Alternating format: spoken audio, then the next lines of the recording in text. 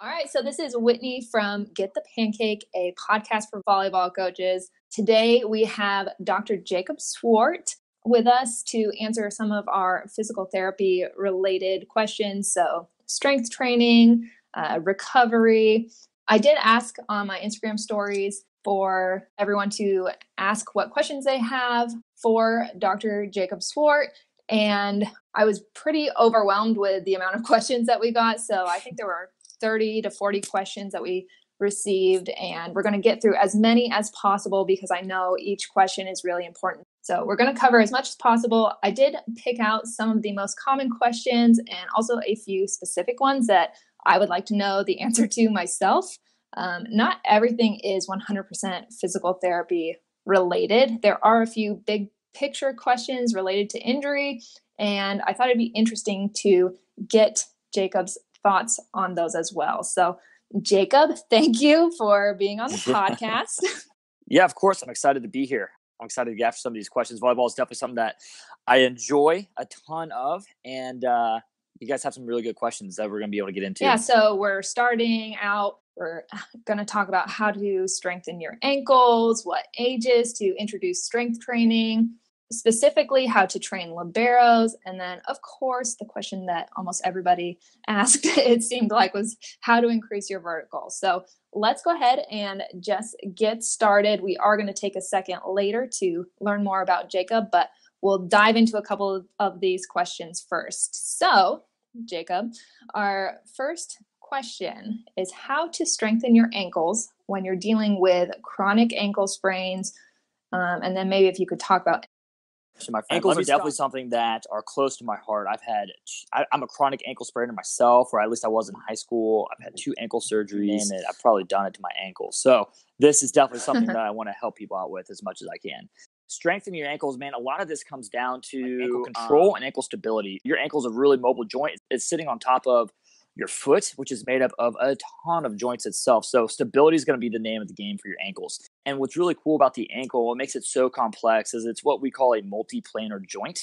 So it's going to move in a bunch of different directions. So it's kind of like your shoulder, where it can move like in a full circle, and that complicates things. It allows it to do its job. Your ankles are meant to move, but stability becomes a big picture. So if I'm going to be working with athletes and I'm really working on ankle stability or working on preventing ankle sprains, trying to be preventative with our training, man, one of the things that I'm going to be focusing a ton on is lateral ankle strength. So what I mean by that is strengthening up the outside of the ankles. And one of my favorite drills for me, it's a really simple drill. It's not anything new, and you're not going to be able to blast on Instagram and get a bunch of followers from it. But I love to do banded lateral shuffles. So you're going to be kind of like right? But here's the trick for it. You got to put that band around your toes, right? So around like what's called the distal portion of your foot. So getting it out far close to your toes with that band, that's going to get your ankles on fire. And that's a really easy drill to do with a big group of people too. If you get so we're going to take the bands and we're going to put them around our toes essentially, and then we're just shuffling side to side. Yeah, you're going to be in a nice control. So you're going to be in like an athletic stance. So you can make it really volleyball related. You can have them in like a ready position, and then you can go side to side with that. You can try to make it a little bit more volleyball related where you're going to maintain that distance between your feet, but then like take a step forward, like you're going to go after a ball and hold that band position, not let it pull your foot. And they're going slow while doing this. It's not like they're trying to run. Ideally. Yeah, no. Yeah, you're not running by any means. Yeah, it's definitely like a controlled motion. Okay.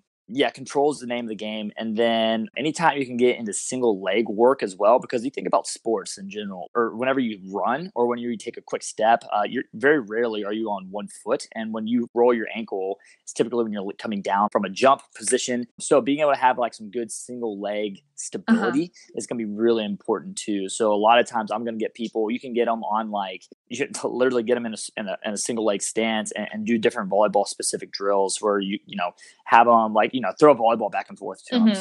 It can be as simple as that. Have them get it up in teams, make it a competition, make it fun. You are dealing with athletes, and athletes like to be competitive. So, it's a long-winded answer for really some simple things that work really well and can be really effective if done consistently. But I'm going to be working on single leg stance work. I'm going to be working on lateral ankle strength, so strengthening up the outside of that ankle. All right. That is really great to know. I also sprained my ankle coming down after a block. So strengthening the outside, doing some single leg work, and then banded lateral movements, you said?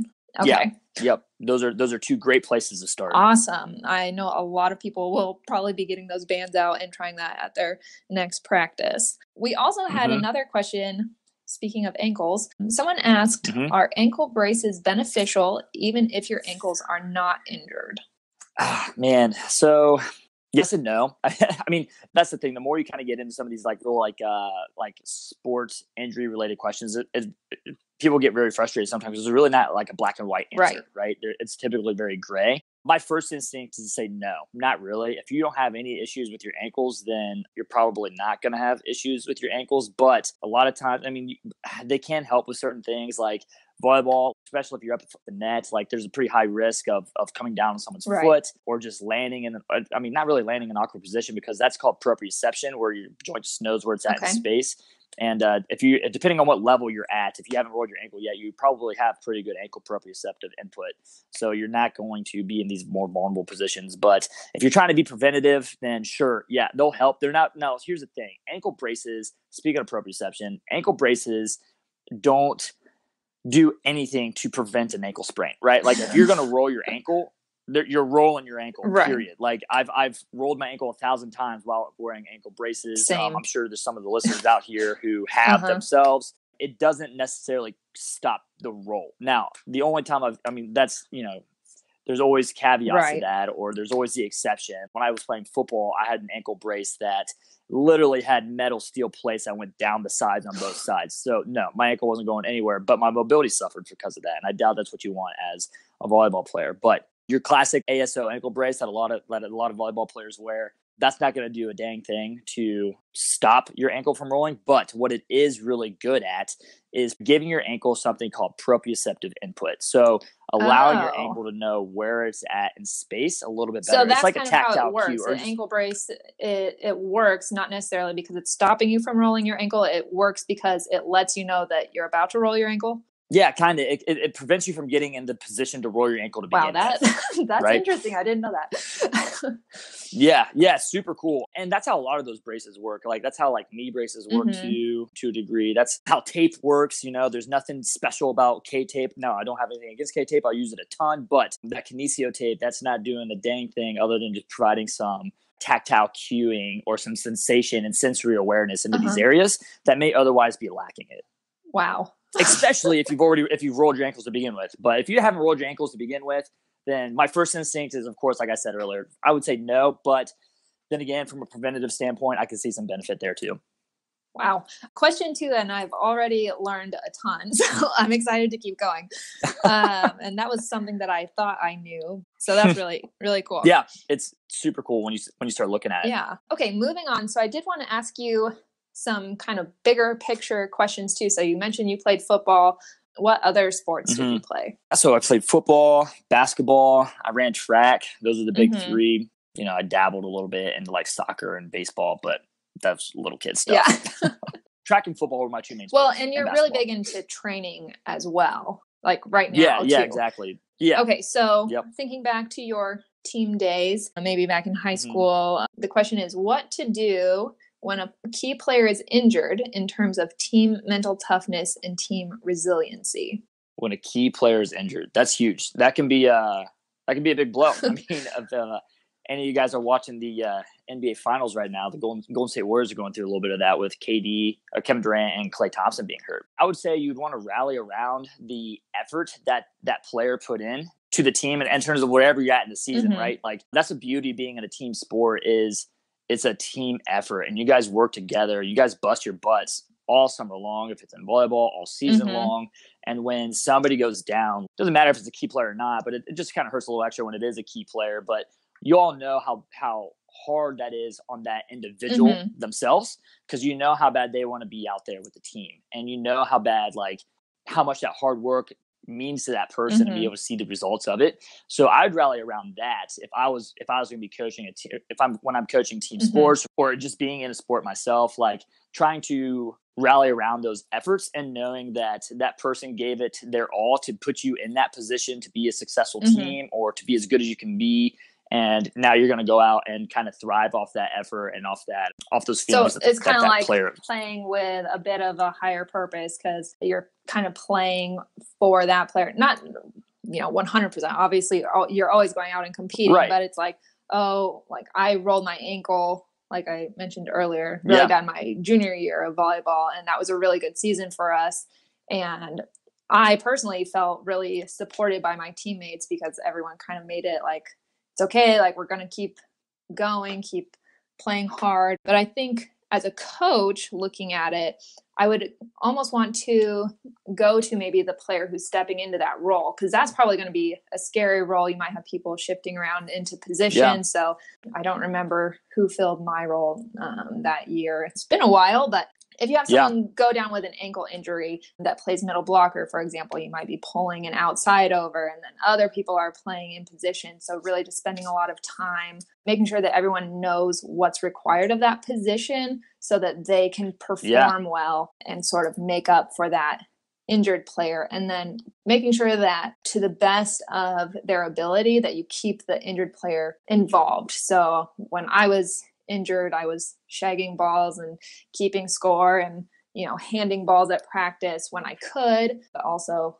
icing a lot and resting a lot, trying to get back and get healthy for the season. But I think it's important to just work on making sure that everyone knows what they're doing, what their role is, in case there is anyone that's moving around. Give them confidence, give them your support, and then make sure the injured player stays involved as well. Yeah, exactly. And then just kind of feed off that. It's really like the next player up mentality. Mm-hmm. You got to recognize the efforts, like I was kind of talking about, or kind of rally around that player to a point, but you got to let them know, like, you busted your butt just as much too. You're ready for the role. You're ready for the updated or for the increased responsibility, whoever's going to be filling that in, whether it's a single person or a group of players, and really just kind of have them play with a chip on the shoulder. Like, all right, now's your moment. Take advantage of the opportunity. I mean, the amount of stories that can be told based off star players that are like household names that got their start because of an injured player. And that's, I'll give you Tom Brady. That's a perfect example, right? I mean, I was not volleyball related, but that's a big name, one of the best quarterbacks of all time. And he got his start because the person starting in front of him got hurt. And that is a great message to your players too. When the season is starting, maybe if someone's upset about not starting or not getting as much playing time as they would hope for, just saying, keep training, because you never know. You don't want to lead your players on and promise them playing time when they're probably not going to get it. But, there's something to be said for training and being ready for that moment if it does come up. 100%. Absolutely. Okay, let's get back into physical therapy questions. So someone wanted to know how to safely get back into high-level playing after a few years of no sports at all. Ooh, man. After a few years of no sports at all. I mean, I think there's a lot into that. Like, why aren't you playing sports anymore? Was life busy? Did you get hurt? Did you have a kid? So, maybe you haven't slept very well in the past couple of years. Have you had a bunch of increased stress? Have you changed schools? Like, there's a ton of things that go into that, right? But I think the best way to answer that question is kind of like the same way I talk to people about coming back from an injury or about just trying to improve overall resilience, right? Is you got to build something called tissue capacity. Okay. Right? All of our tissues have a capacity level. It'd be the same as like trying to go from not running at all to go out running a marathon. Like, I don't care how good a shape you're in. If you haven't ran a marathon before or haven't ran, then your body's going to break down, period. Because your tissues can't handle the amount of load and the amount of stress that you're putting them in. Same thing for sports. If you hadn't been playing volleyball, if you're trying to get back into high level playing after years of no sports, like high level, and what do you mean by that exactly too? Like, are we talking club level? Or are we talking like you're trying to make it back and then like a pro circuit of some sort? You're gonna have to work on skill set, and you're gonna have to be humble and not be prideful. That's the worst. Your capabilities. Yeah, right. It's super tough. I'm one of the most competitive guys out there, and it is so hard for me to recognize when like I'm not good at something. And to know, and even worse, to know like I used to be good at this, know. If you start off as a Ferrari, but then you never drive it for 4 years, there's going to be things that happen. There's going to be maintenance that needs to be done. There's going to be rust you need to knock off. And from a sports standpoint, you have to recognize that, and you're going to have to get back to the fundamentals, and you have to be savagely good at the fundamentals before you can move on to an elite level. That's what you did to start off with. That's what you got to do again. And then the same thing from a training perspective. You can't jump straight back into an elite level training program if you haven't been training for 4 or 5. How many years is a few years? Like, it's just not going to happen. Now, you may be able to advance a little bit quicker. Sure. Because that muscle memory is there, those motor patterns have been developed over years than somebody who's like, just starting off from square one. But you got to respect the fact that you were at an elite level at some point and you're not there anymore, but you have the capability of getting back there. So the best place to start would be at the fundamentals and then just progressing from there and building off those. It's just like, if you're trying to build a house on a weak foundation, it's going to topple over in the first storm that comes. And same thing with sports, same thing with training, same thing with the strength and conditioning, being savagely good at the simple things and then progressing from there. Awesome. And I love too that there's like a little bit of a mental aspect too. Like, you just gotta suck it up. You gotta just realize that you're not going to be able to start at 100 right away and work your way up. And you should respect that fact. Like, heck, man, I would not want to. It would kind of stink if somebody could take 4 years off of a sport and then be able to jump right back into a level they were. Yeah. It almost kind of downplays how difficult it was for you to get there in the first place. That's an excellent point. That is a very, very good point. If you haven't been in it for 4 years, like I said, you can get there faster than probably when you got there before, but you got to respect the fact that you took time off. And again, that all depends too, like 4 years. If we're going from 28 to 32, because then that's a big difference. Right. Unfortunately, just Father Time gets involved. But that's what I would say. Start at the basics, get savagely good at it, and then progress from that. Savagely good. Love it. Okay. Next question, which it's another one of those things where I think I know the answer, like the ankle braces, but maybe you'll surprise me. I don't know. The question that we got is, should you stretch before doing anything or warm up a bit, then stretch? Should you stretch before doing anything? So as soon as you get to practice, putting your shoes on, hopefully knee pads first, then shoes on, and then just going straight into stretches. So I'll answer this two ways. If I'm a player and I know that I have a mobility issue, or I know that I'm working through some type of, I know like my hip flexors are tight, or I know I got tight calves, or I know that my hamstrings are extra tight, then get there a little early and be an athlete and work on your body, right? But if I'm a coach, then no, I'm not wasting my time programming static stretching into my warm-ups. It's wasting your time. It's wasting your athlete's time. And a matter of fact, research has shown that long static hold stretching will actually decrease your performance. If I'm going to be doing static stretching, if I'm going to do it at all, it's going to be afterwards while I'm doing some type of after a practice or after a workout or after conditioning. I'm going to be doing some static stretching, working into some of these bigger end ranges, improving my athlete's mobility. And then I'm also probably going to be working on some breath work when I go through that as well, because breathing is super important. That could be a whole podcast in and of itself right there. And if you haven't heard of The Art of Breath by Brian McKenzie, that's an excellent course for you coaches out there. I'd totally recommend that. I have no financial connection with those guys. They're just super smart and they know what they're doing. And it would be of super good value for y'all. I will find a link and I will include it. Yeah. It's really cool stuff. That's a long answer to say, if I'm an athlete and I know I have some tissue restrictions, or some mobility issues, I'm going to get there early before practice, before legit practice starts and we're getting into our warm-ups and everything. And I'm going to be working on my own self-maintenance, my self-body care. If you're an athlete, you have to do that. And if you're not, you're shortchanging yourself. So if we as coaches have an athlete that maybe does have some restrictions, we just need to tell them, get here early, stretch this out, and then you'll be ready to jump in with the team. It kind of ties into the next question as well. So we can kind of combine them. But the next question is that they do dynamic stretching at the beginning of practice and static stretching at the end. Would you recommend just starting out with dynamic stretching, or would you do like a warm-up game where you have your athletes play a little bit but not go all out, or which should they do first? Yes. I would do both. So here's the thing. Your warm-ups don't have to take an hour long. I actually go around and present on this at different gyms too.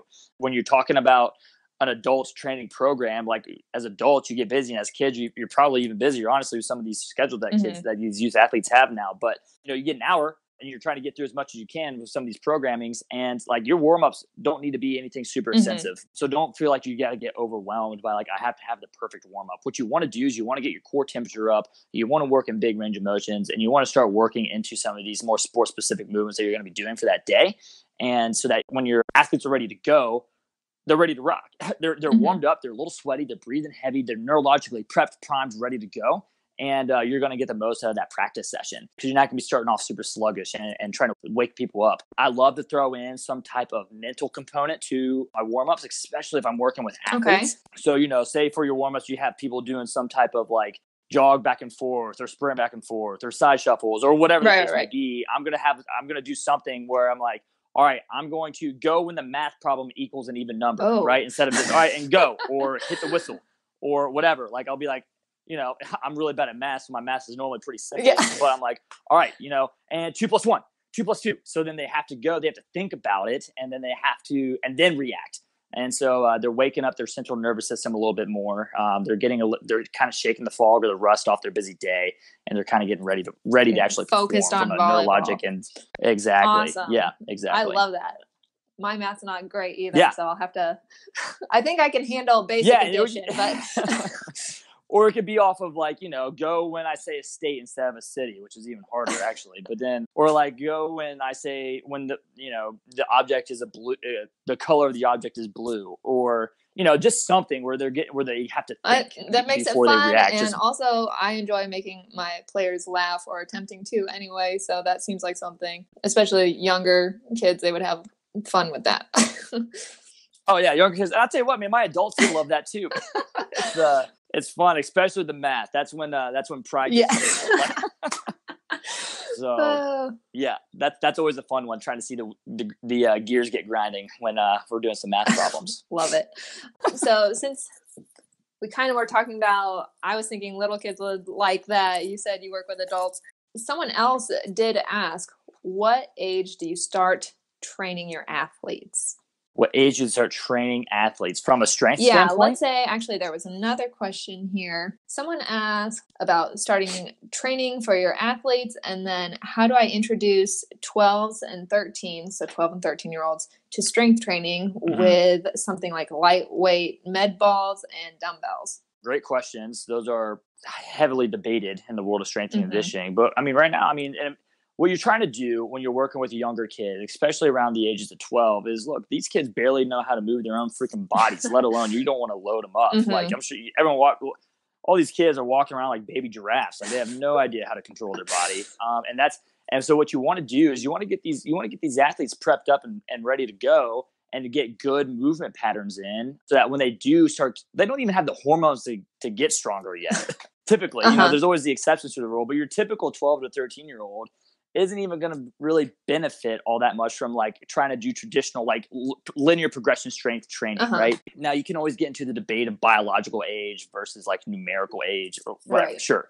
But overall, what you want to do when you're working with youth athletes is you want to get them moving super efficiently. Teach them how a squat should look. And if you want to put a PVC pipe or you want to put like some super light weight on there, fine, go for it. But they better be moving really well. And it doesn't have to be perfect, but you definitely want to be improving movement patterns. Before I load an athlete up with a bar, or like a 12-year-old athlete up with a barbell across their back, I probably would have them do, okay, you look really good with your squats look really good. Now let's go to single leg. Let's see, can we control our body now that we're with one leg, right? And then, because that's going to be a whole different demand on the body.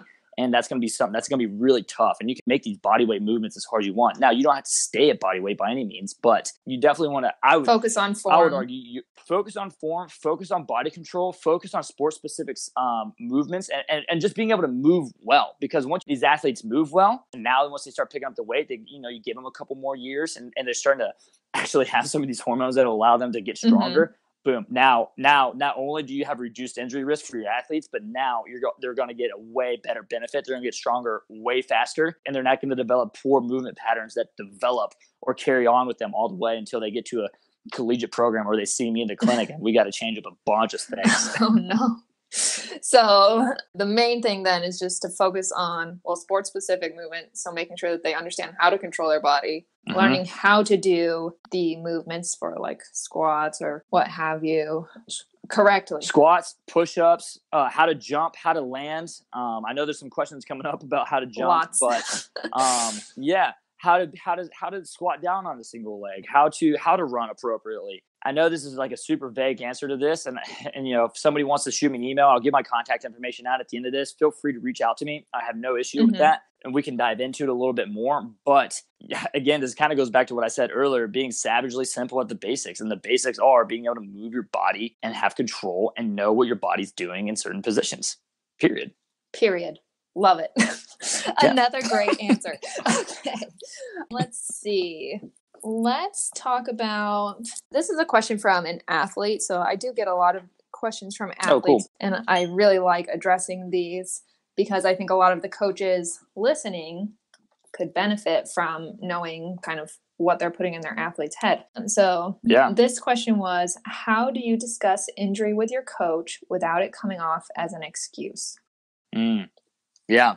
First of all, I'll say this shouldn't be a question. Right. Like if you're a coach, you should never have a barrier put up to where your player's afraid to come to you and tell you how they feel, whether it's emotionally, physically, spiritually, I guess, like anything. Like you shouldn't have those kind of barriers up. Like you don't have to be your player's best friend, but you're at a minimum a mentor to them, or you should be, or you're not doing your job very well. And people aren't afraid to talk to their mentors. That's why they're mentors. And that's part of the job of being a coach. Anyway, I'll get off that soapbox because that's okay. I might add some more later.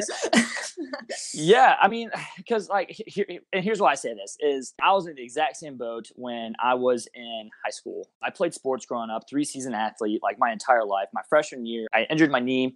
I had 2 knee surgeries, and then I tore my quad. I had wrist surgery. So I missed my sophomore, my junior year sports. Devastated.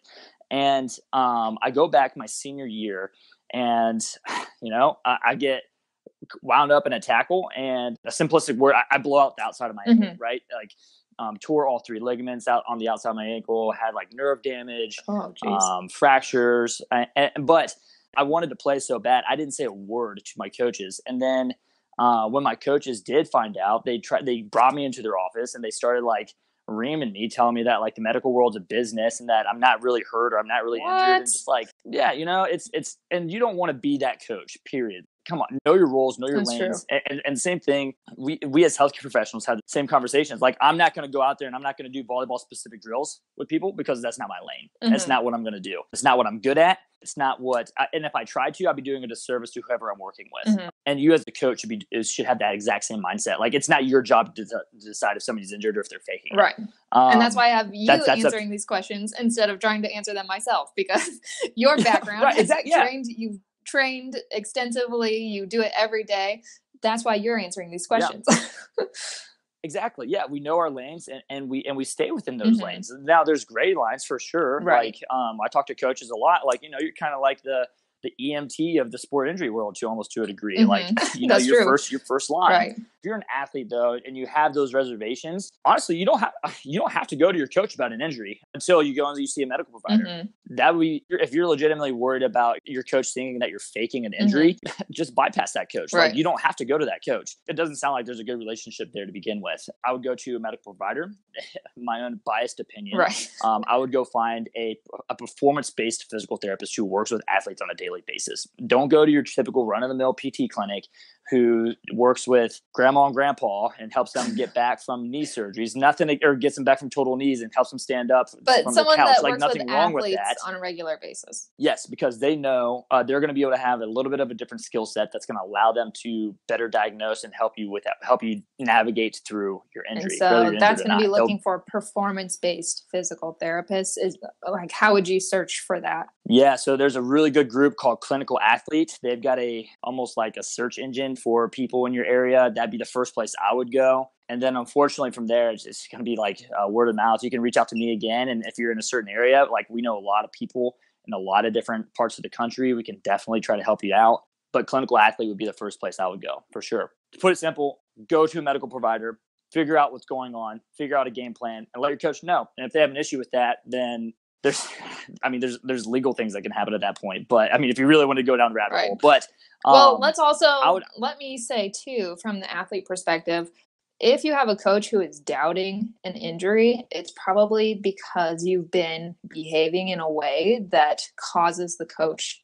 to doubt you. That's not for sure, but I know I have had a couple players in the past who time to run sprints and suddenly they're not feeling well, but they're saying that their ankle's bothering them, but then when it's time to play a fun game, that's when they want to jump in. So I'll let them sit out and then they'll jump back in.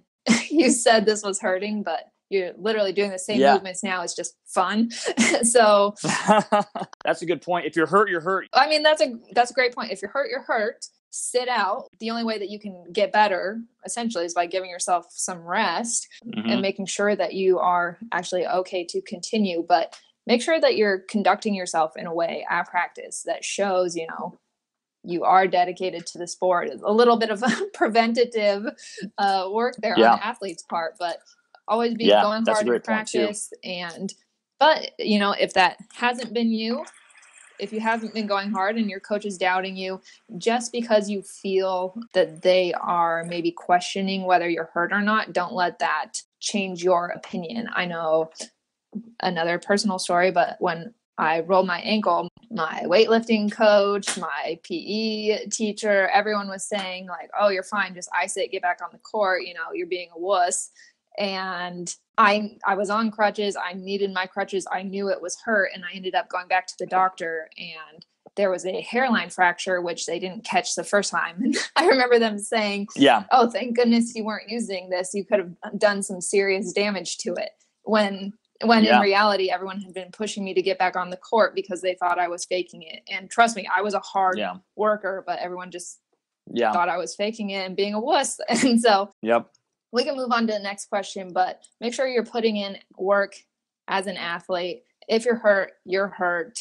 Don't try and pick and choose when to come back on the court. Just let yourself rest and find. I'll include that resource that you mentioned, Jacob. Clinical athlete. And then get yourself some help. That's a great point. You got to put forth the effort. You have to have a good relationship with your coach, and then seek the appropriate medical help. Okay. Quick break though. Do you want to just let us know a little bit about yourself, like who you work with, where you're located, and what you do? Yeah, I'd love to. So my name is Dr. Jacob Swart, for all you guys who don't know or who missed the intro or fast forwarded through it like I do. When I listen to the podcast. That too. And right.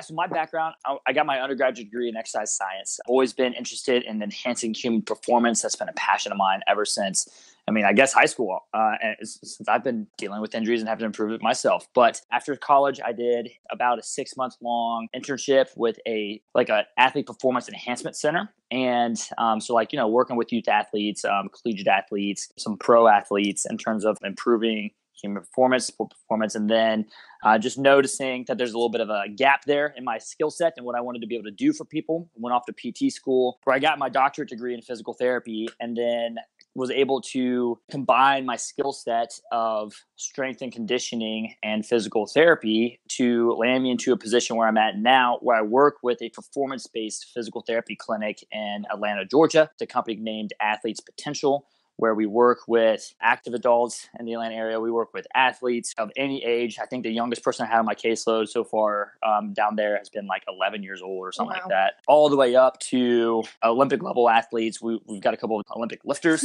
on our caseload. We have pro NFL players, volleyball players of all different ages. And it's a ton of fun. We get to work with people who are really interested in improving themselves versus people who don't really want to be there. And on top of that, I'm also a strength coach for a training facility here. The name of the gym is called Stat Wellness. So I really try to keep one foot in that arena as well, because coaching is a passion of mine. It's what I really enjoy doing. Coaching being from a strength coach perspective. And that's where I'm at. That's what I'm doing. Love it. And he is really good at Stat Wellness. I was just there and I took a class with him, and I wasn't sore for days, but I definitely knew I got a good workout in. The goal is make you get just that. Get a good workout, but then not feel like you can't walk for 10 days and not work out. It was a good feeling. So thank you, Jacob, for that excellent workout. It was really what nice. I'm here for. Okay, so you did mention training some volleyball players. And so the next question that we have is about specifically strength training exercises for liberos. Do you have any insight into that? Heck yeah. So I actually got to work with some pretty elite level collegiate liberos just this past summer. I tell you what, for a libero, you got to have first step quickness, period. You got to be able to have a high reactability skill sets. You got to be able to have a quick lateral step. So if I'm going to be training liberos specifically, if I'm working with liberos specifically, that's where a lot of my focus is going to be on. All right, how quickly can we get that first step? Because with volleyball, I mean, especially libero, you got to be able to react quick. Like you're the first line of defense essentially, and you got to be able to set it up right. So I'm going to be working on single leg strength, lateral strength, and by lateral I mean side to side. I'm going to be doing different plyometric drills to help develop that power and that quickness as well. Agility drills that again get you lateral, get you kind of diagonal, because very rarely, I hope you're not like backing up too much as a libero. You shouldn't be doing that, but that definitely that step forward and to the side is what I'm going to be working on a ton with. So I heard you say plyos, and anytime I hear plyos, I just think front row. So liberos need to be doing plyos as well. Heck yeah, liberos need to be doing plyos. And listen, like I think people don't fully understand what plyometrics are. Plyometrics are meant to deliver or meant to make you powerful, period. They're not meant to be how many box jumps can you get in a minute. Like they're not meant to get you super sweaty. They're not meant to make you breathe really hard. They're meant for you to deliver max level effort every single rep. And if you can't deliver a max level effort on a certain set or a certain rep, then you need to back off or you need to give yourself bigger rest. Like these are movements that should be very powerful, very quick, max effort every single time. I would be doing that. And there's a ton of different things. Like it's just not jumping in terms of like just straight up and down. Like I'd be doing single leg jumps. I'd be getting people lateral. A really good drill would be doing some form of lateral bound with a stick type movement. Again, we're working on single leg control where you start off on, say, your left leg. You're going to jump over onto your right and you're going to land on your right leg. And you're going to hold that landing until you're nice and control and you own that position. And then again, repeat to the next side. But yeah, I mean, that's just a simple example. I'd be doing some type of crossover movement as well. I mean, there's a bunch of things. I'd be getting the volleyball involved. But yeah, definitely plyometric drills in terms of getting side to side. Not necessarily straight up and down and jumping, because that's not necessarily a libero skill set. Right. But working on that side to side quickness is what I would be doing. Love it. Awesome. Okay. The next question. Single sport versus multi-sport. Which is better for kids to stay healthy and prevent injury? Multi-sport. Next question. No, that's a no-brainer. Easy. I mean, the research, you can't argue with it. It's multi-sport. You look at like, man, what was this crazy stat that I saw? Like, I mean, it's all over. You just Google it and you'll find it. But the amount of athletes that Urban Meyer, who's arguably one of the best, I'm a little biased because I am a Buckeye, but arguably one of the best coaches in collegiate history, and not just from a coaching standpoint, but from a recruiting standpoint, it blew anything else out of the water in terms of how many athletes he got that were multi-sport athletes versus single sport athletes. I remember you telling me this. I feel like it was like 5 that were single sport. And then it's a ridiculously low number. Yeah. Everyone else is multi-sport. Yeah. Because, I mean, you think about it, you're moving at a bunch of different movement planes. So if you play volleyball and all you do is play volleyball, you're going to be doing the exact same movement patterns over and over and over and over and over and over and over and over again. But you do something like, all right, you take a volleyball player, and now let's go run track in the springtime. Now you talk about a volleyball player who may be doing high jump and maybe learning how to get a better foot position on how to jump higher, right? Or how to control their body a little bit better. Or you take a volleyball player and now they go play soccer. Now, man, their lateral quickness and their just overall endurance is so much stronger. And it's preventing injury as well. Yes, and preventing injury. And something else that's really cool that people don't really think about is just creativity in sport and movement. Because think about it this way. Say you're an athlete and since the age of 10, all you've done is played volleyball. That's it. All year round, volleyball.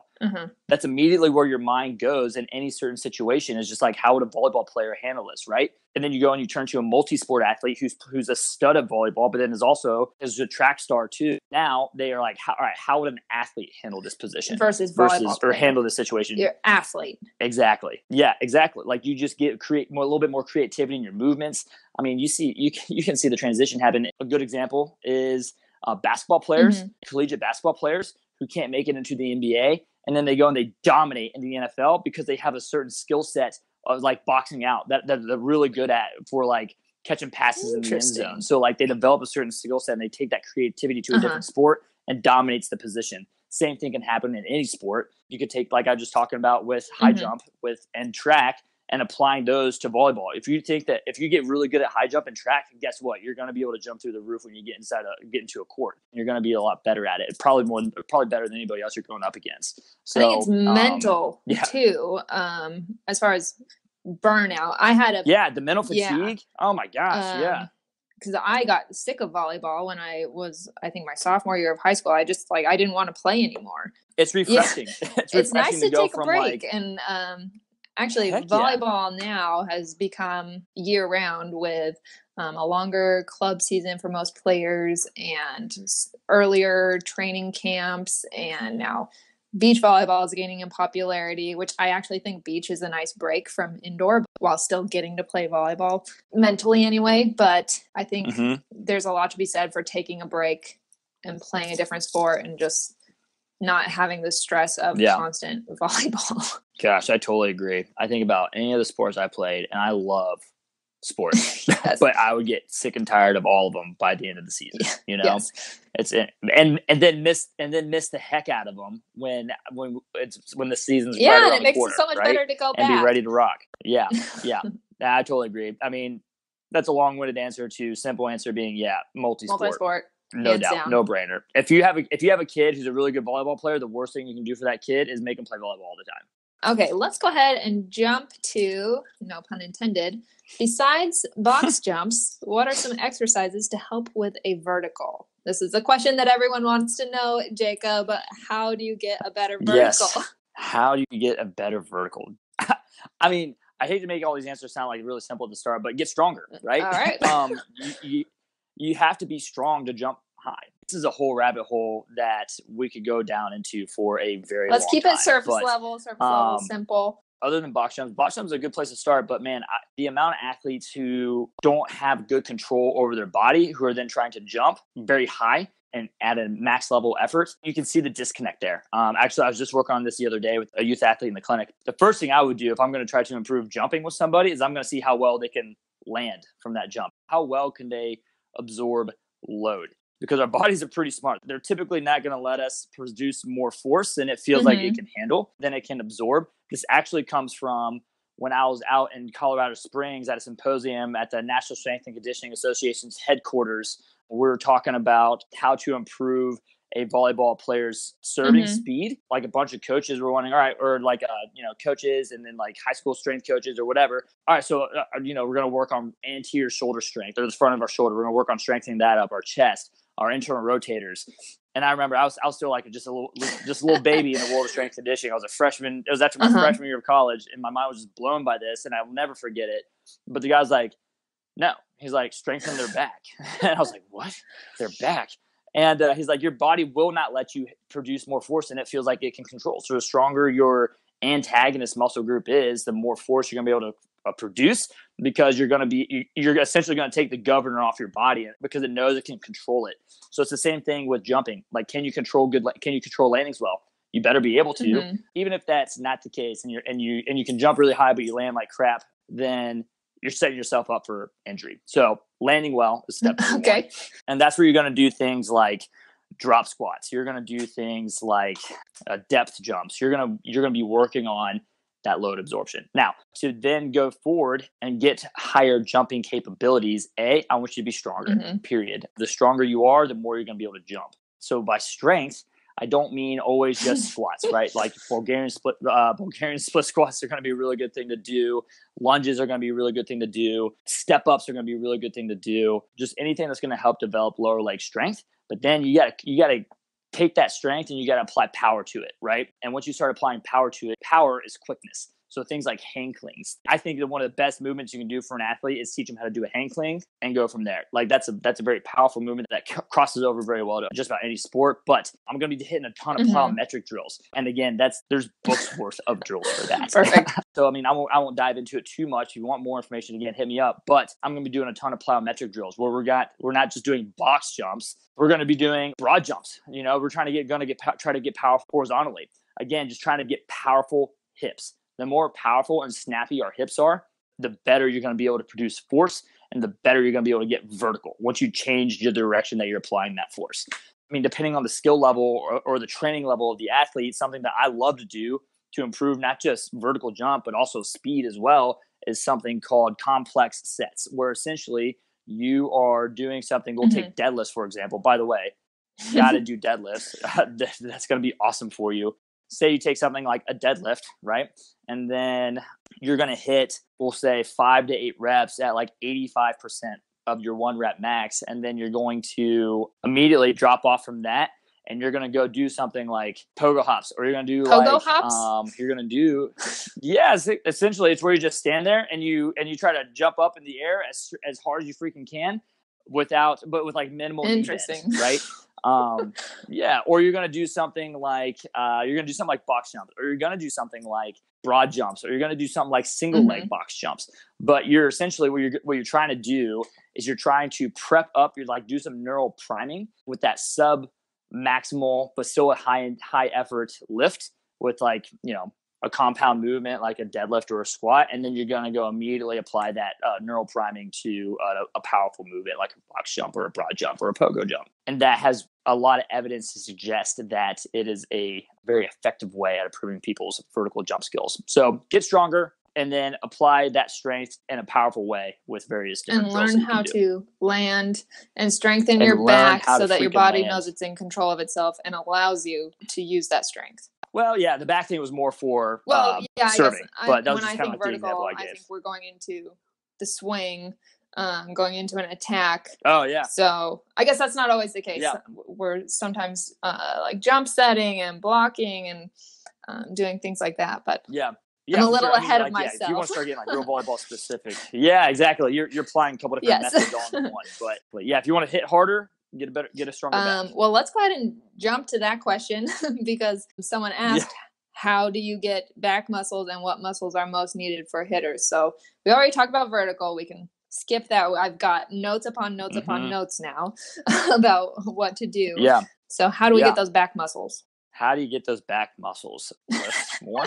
No. It's so simple. It's so simple. No, and it should be like, all right, I'll get to that question here in a second. How to strengthen your back. But like, guys, with your strengthening and with your training protocols, like I was actually listening to this other podcast called, I think it's called Just Fly. They had a guest on there who's a very well-known strength coach, and, and he's made a living and he's made a very strong reputation for himself off of strength training. And at the end of the day, he said, like, getting strong is like falling off a boat and hitting water. Getting strong shouldn't be this really complex, convoluted issue that we make for it. The simpleness of strength training is what is so appealing to it, in my opinion. Yeah, how to make your back stronger. So you're going to want to do things like, we're talking about upper backs. One of my favorite upper back strength drills is going to be a bent over row or a Pendley row. Those are going to be getting a barbell in your hand, getting both sides of your back to work together is going to be a great place to start. Then I want to do, I'm going to do bent over rows with the dumbbell. I'm going to train my body on how to work unilaterally or one side versus the other. So your back is really good for pulling, not necessarily pushing, right? So any drill that you can do in the gym, that's going to improve pulling. And when you pull for your back, you want to do both horizontal and vertical pulls. So bent over rows, like I talked about, and you can get face pulls, you can get there's a ton of different horizontal pulls that you can do with that. That's what I mean when I say that. And then vertical pulls are going to be things like your pull-ups. They're going to be things like lat pull-downs. They're going to be things like straight on lat pull-downs. They're going to be anything that's going to be really engaging your lat muscles in particular. But your lats and your scapular retractors, those are going to be two big back muscles that you're going to want to focus on. And then don't forget about your spinal erectors too. Those are going to get really strong with things like, in particular, deadlifts.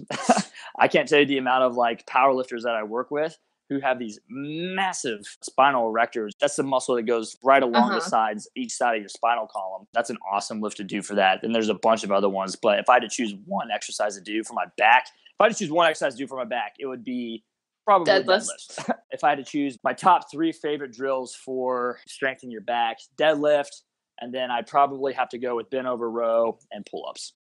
I like that you're giving us specific, do this, do this, do this. But if you're not able to do that, you can do this. I just love the specifics. But also the general is good. Just lift more. I mean, don't get so far down into the weeds that you get frustrated and you get a little paralysis by analysis, right? If you want to get your back stronger, pull more weight, period. Get more volume in. Get more time under tension in. Simple. Don't overthink it. Yeah, exactly. Don't get too caught up with it. But at the same time, there are better things. Don't go to your favorite Instagram influencer and find the coolest looking exercise that they're doing and only hit that. Because you're probably not gonna get very far with that. And half of those are made for views anyway, not because they're beneficial. It's just because it looks cool. Yeah, they're made because they look cool, and honestly, you know how they got to the point where they can handle those type of positions and do things that look cool. They got savagely good at the basics. So they did the things like the pull-ups and the rows and the deadlifts and everything else to get nice and strong, so that then they can go and do some weird looking handstand on a med ball with a kettlebell swing or something like that. Yeah, right. Yeah, it's okay. Don't do that. Vertical pull, horizontal pulls. You can basically break it up into those two movements, and your back's gonna get nice and strong, and then throw in some deadlifts. Awesome. I want to respect your time, so I'm going to cut down the questions a little bit. We can do like 2 or 3 more. I know that there was a bunch of really good questions. Any ones that you see on the list that you specifically are wanting to answer? What important thing female athletes should do to prevent injury? This is a really big one because actually female athletes are at a much higher risk than male athletes at tearing their ACL. Really? They are. Yep. Like a significant amount.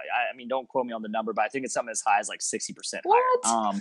It's an absurd amount. And there's a lot of things that go into that, like your Q angle and like different hormone things. But one of the things that you can do is get your lateral hip nice and strong. So by lateral hip, I mean outside hip. So whenever you're looking at an athlete and you see their knee kind of cave in when they land or cave in when they jump, you want them to have better outside hip control. So things like single leg movements are going to be really good. There's a type of training called RNT training. So literally the letters R, N, RNT training, where essentially what you're going to do is you're going to have them get into a rear foot elevated split squat position, and then you're going to take a band and you're going to pull that band so that their knee's it would collapse their knee in, and they got to resist that band and pull out. That's a really good drill to do to help prevent some of these knee positions that can lead to ACL tears. So outside hip strength is really important. That'd be my first thing, and the most important thing females should do to prevent injury is lateral hip strength. Okay, so someone else wanted to know how to become a physiotherapist in Canada. So I know you go by physical therapist, physiotherapist. Are they the same? Are they different? Also, I know you're not in Canada, so I don't know how much information you have on that, but tell us about how you got to where you are. Yeah, I mean, physical therapists are the exact same terms. Here in the States, you have to go to an accredited PT program. You have to get your doctorate degree. So that's, 7 total years of training, 4 years of undergrad, 3 years of grad school. And then you have to take a national board exam. So that's how you become one here in the States. I'm assuming this process is similar in Canada, but I am not Canadian, but I am rooting for the Raptors in the NBA finals. Oh, you'll have a lot of fans from this end. There's a lot of Canadian Get the Pancake fans. So nice. Please, Kawhi Leonard, let's go, man. I want to see these Warriors get taken down. So last user submitted question. They said, my daughter complains of her feet being sore even after replacing her shoes. What's up with that? The old shoe question. So if your daughter's feet still hurt, then what I'd recommend, again, like I kind of recommended earlier, is I'd recommend going and seeing a good performance physical therapist who works with athletes. But in terms of shoes, I wouldn't get too worked up about the shoes being an issue, because there was actually a really interesting study by the military where they took a huge number of people and they essentially split them up into 2 different sections. The first group, they were able to go pick out whatever shoe they wanted. Just pick out a shoe that feels comfortable, right? And then the next group, they went to some shoe specialist that really kind of looked at like, the pronation or the supination of your feet. Well, you see you have a very long longitudinal arch here, so we're going to put you in this specific shoe type. We're going to get this video analysis of you running. See, you have a little bit too much of a supinatory twist here, so we're going to get you here so you don't roll your ankle. And then they went down that rabbit hole, and they got a very specific shoe to them. And then they come and they check back like a year later, and guess what? Injury rates and performance are the exact same. There's no difference between the two. Yeah, crazy, right? That's not what I was expecting. So I don't put people in inserts for that for a very similar reason, but I wouldn't get too worked up on, oh man, it must be the shoe. Sure, give it a try, see if it helps. That's a very low-hanging fruit piece of low-hanging fruit that you can do that might make a difference. But if your daughter's feet are still hurting, there's a literally endless amount of things that could be causing your daughter's feet to still hurt, and you'd want to go get a trained eye on that. So again, just looking up a performance physical therapist, is that the same thing? Yeah, performance-based physical therapy. Yeah, or just somebody who specializes in working with youth athletes. Perfect. or athletes in general. Yeah. Awesome.